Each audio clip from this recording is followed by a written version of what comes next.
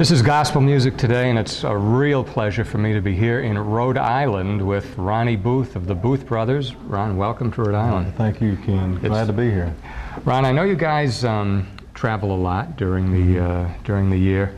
We see we know you came here on that huge bus. We've seen the buses with some of the other groups. What's it like to travel on the bus?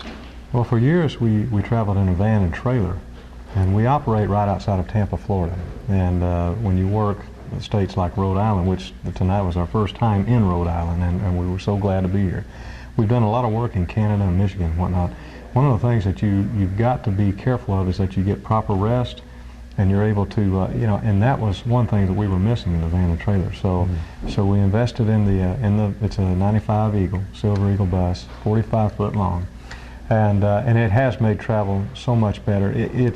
If you want privacy, you can go to your own bunk and you can close the bunk and sit up, and I do a lot of reading or put headphones on, listen to music, talk on the phone, whatever you need to do. So you have your own little private corner of the world.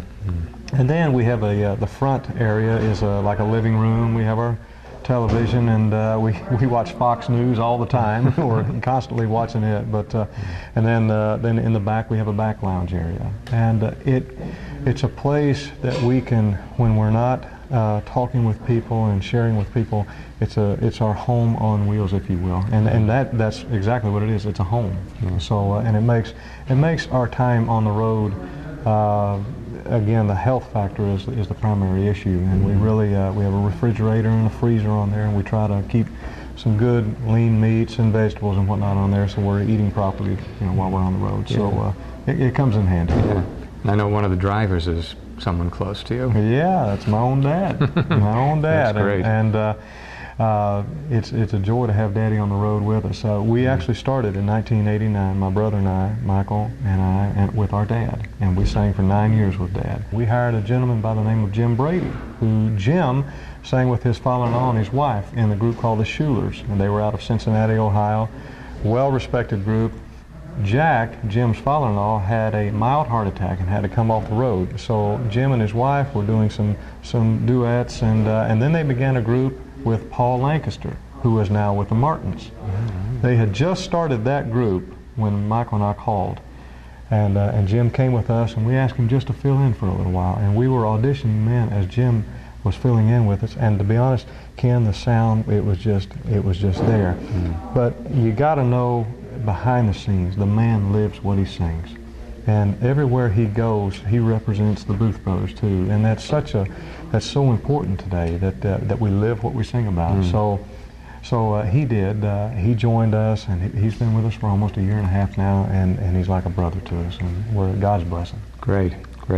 So it's Ronnie Booth. Yes, sir. Jim Brady, and we have a third. That's right. person. My brother Michael. Michael Booth, and he's the one that might take an hour and a half to watch 60 Minutes every now and then. So he's I'm just telling you, he has a ball with that, and he knows how to utilize his humor on stage to really loosen the crowd up. We want people, to a degree, yes, we are entertainers. Christians need to be entertained just as much as any other human being out there. And we don't back up from that statement, but that's not our primary reason for doing what we do. We have a message that we believe in. It is Christ. It's not about religion. It's about a relationship with Him. It's no different than my relationship with my two boys. I'm their father. I'll do anything in the world for them that I have to do, especially if it's good for them and it won't hurt them. Man, I want to bless them. God wants to do the same thing in our lives. He really does. And I think people have the wrong perception of the Lord. He gets a bad rap. A lot of times He really does. Even in the church, He gets a bad rap. No, He's your Father. Just talk to Him and have a relation. Just trust Him and read His Word. That Bible's not there to beat you over the head with. That Bible is His love letter to you. You think about it, Ken. We don't have to wonder how it all began. We don't have to wonder what happened. We can know all these things. We can know how to handle what's going on today, and we can be assured we'll know what's happening tomorrow. He's been good to us, and that's the message that the Booth Brothers are about, and proclaiming that. If we can't be happy about being Christians. Oh, We were no. missing part of the No, deal, huh? absolutely. God said we can have joy unspeakable and full of glory and peace that passes all understanding. The world, the people who don't have a relationship with the Lord cannot fully understand that. They really can't. And but we can when we have a relationship with Him, and that is through trusting in what His Son Christ did for us on the cross.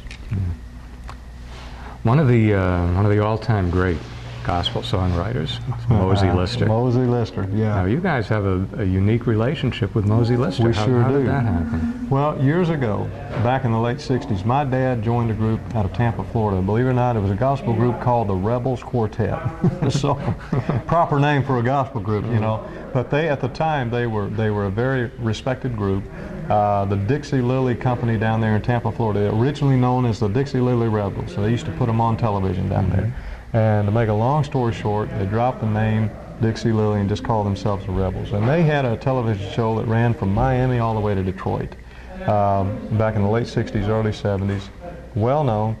And at that time, Mosey was doing some arranging for the Rebels Quartet, as prior to that, he was arranging for Hobie Lister, the Statesman Quartet, the Blackwood Brothers, just some really classic sounds back then in the 50s. And Mosey became known then. Well, Mosey lived in Tampa for years with his wife, Wileen, and 2 daughters. And he was really one of the first ones that began making his living as a songwriter in gospel music. It was Mosey Lister, and he influenced a young man by the name of Bill Gaither. And we know where that went, you know. Yeah. We had the joy of knowing Mosey through our dad's association with him and the Rebels Quartet. Back in '89, Mosey and his wife came to see us for the first time. And he heard our sound. He liked what he heard, and he made some suggestions, and he also brought some of his own music and said, guys, he said, try this. And we began to develop a relationship through that. And as we have grown, Mosey in the last 25 to 30 years primarily has been working for writing choral arrangements for churches and ensembles and ladies trios and just all kinds of things. Not so much focusing on Southern gospel.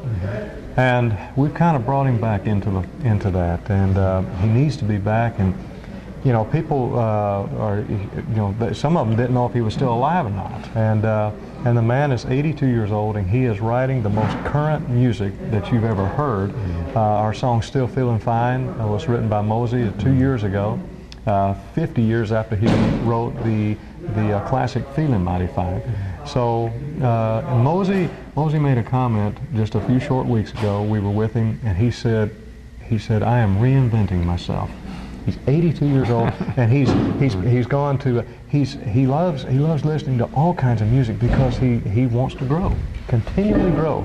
And he's got some songs he's given us here recently that you guys haven't heard, and we're privileged to have such a close fit with Mosey, and there's something about the chemistry of our sound and Mosey's songs. It just gels together and it works. It's the Lord. It's all the Lord. Ronnie, thank you very much. It's been a pleasure to have you in Rhode Island, and a pleasure to have you on Gospel Music Today. So, Ken, thank you, and God bless you folks here. And keep supporting these guys. They're doing a great work. And let's go back to more great Southern gospel music on Gospel Music Today.